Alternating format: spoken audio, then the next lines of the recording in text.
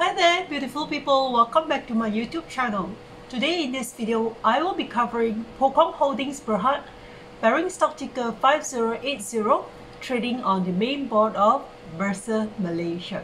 The reason why I picked to share on this counter as I want to have a well-diversified stock portfolio, and with the highly anticipated interest rate cut in 2024 by the US Federal Reserve, which could be by September this year or earlier, I have decided to add in Pokong. If you are interested to find out why, make sure you watch this video till the end.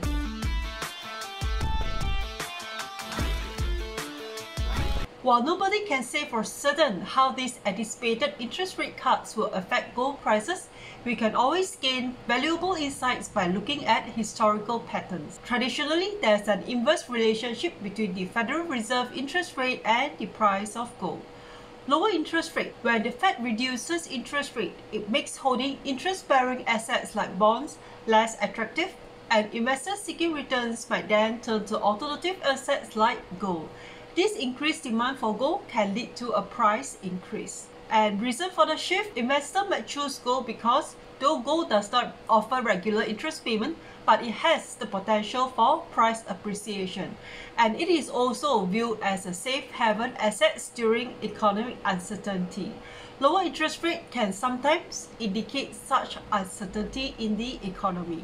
And poor economic conditions such as a weaker dollar and higher inflation also lead to increased gold purchases by the central banks and investors who are seeking a stable store of value. For example, during the infamous 2008 financial crisis, the Fed cut interest rate from a relative high of 5.25% to a historical low of 0 to 0.25%. In response, gold prices surged dramatically from roughly US 800 an ounce to around US 1,900 an ounce within 3 years. And a lot of current economic conditions do mirror those of 2008, prompting expectations of higher gold price performance thereafter. The Fed's commitment to several rate cuts this year, despite the market's relative strength, betrays their lack of confidence in the future of the economy. On the surface, the economy appears to be robust, but these fiscal policies reveal the underlying desperation of policymakers. Hence, one of the ways for me to de-risk my investment portfolio this year is for me to include precious metal into my portfolio. The Fed rate cut policy for 2024 is remarkably similar to its strategy way back in 2008. If gold's historical performance is any indication of its future trajectory, this rate hike reversal could give a serious boost to gold. And why did I pick Pokong? This is because Pokong just reported a stellar quarterly earnings recently, which was yesterday, 18th of June.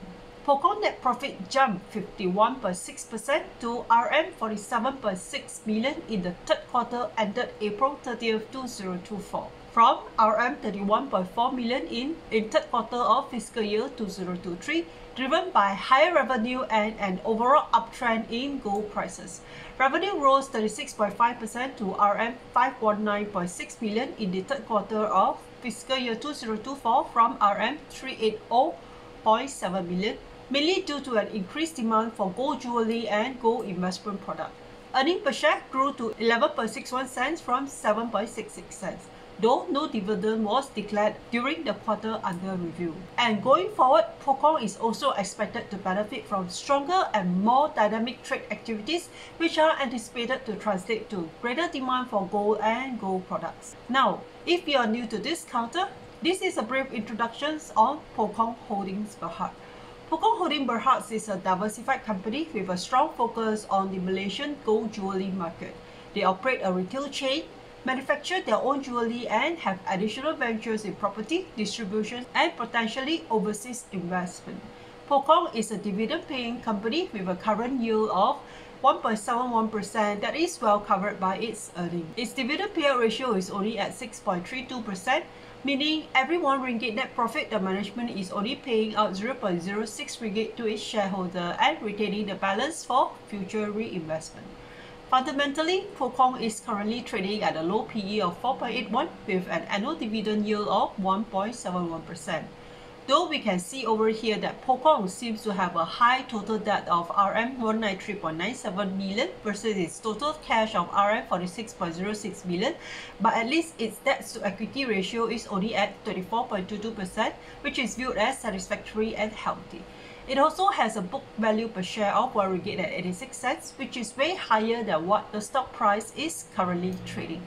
Despite having reported such a stellar quarterly earnings, though this morning the stock did open with a gap out at 1 ringgit 21 cent from previous day close of 1 ringgit 70 cent, it surged up to a temporary high of 1 ringgit 25 cents during the first 10 minutes of the trading, before tapering back down to now. As I'm making this video, it is trading at 1 ringgit and 17 cent.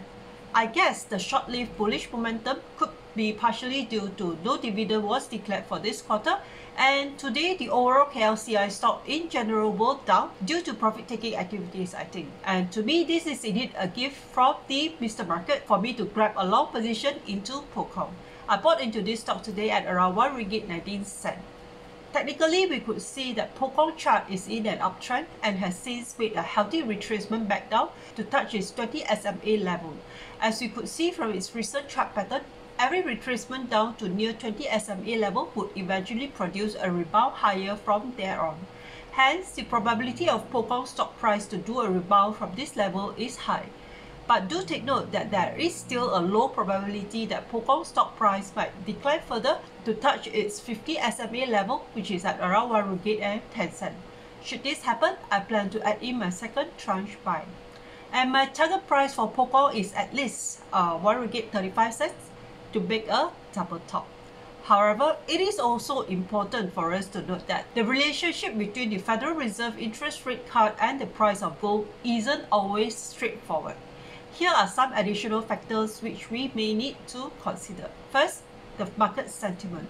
Overall market sentiments and investors' risk tolerance can play a significant role. If investors are optimistic about the economy even with lower rates, they might not flock to gold. And if this is the case, then the gold price may not continue to surge higher. Second, the dollar strength. The US dollar and gold often have inverse relationship. When the dollar weakens, gold can become more attractive to international investors, potentially pushing up the gold price. To quote an example, during the 2008 financial crisis, when the Fed significantly reduced interest rate, gold prices did surge as investors sought for safe haven. But during the 2018 to 2019, when the Fed raised interest rate during this period, gold prices also increased due to rising geopolitical tension and a weakening US dollar. So in conclusion, while a Fed interest rate cut historically have caused an increase in the gold prices due to the reason I have shared earlier, but still it is never a guaranteed outcome. The overall economic climate, investor sentiments, and the US dollar strength also played an important role. But I choose to lean onto the former outcome, that is, Fed rate cut in 2024 will increase gold prices. What about you? What is your opinion on this topic? Will you decide to also add gold counters into your investment portfolio as a way to de-risk it? This is the end of my sharing for today. Do smash onto the like button below if you like the content today, and remember to subscribe to my channel if you have not done so. Bye, and I shall see you again in my next video.